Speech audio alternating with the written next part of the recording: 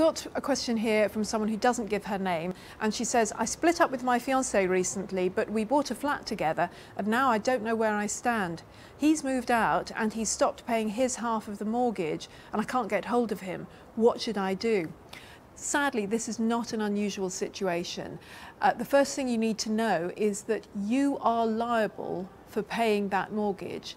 Because as far as the mortgage company is concerned, if there are two of you on that list paying the mortgage, they don't care that he's not paying his bit. They just want their money.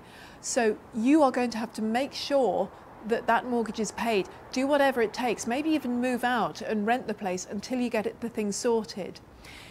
Also, the first thing you should do is to get some legal advice, because yeah, this is going to have to be sorted.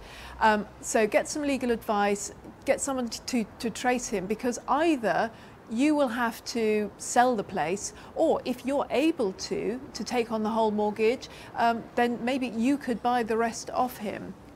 But whatever you do, keep records of everything. So if you're paying the bills, and I'm guessing you are, and certainly if you're paying the mortgage, keep records of everything you spend, because once this mess is sorted out, you should get your expenses back.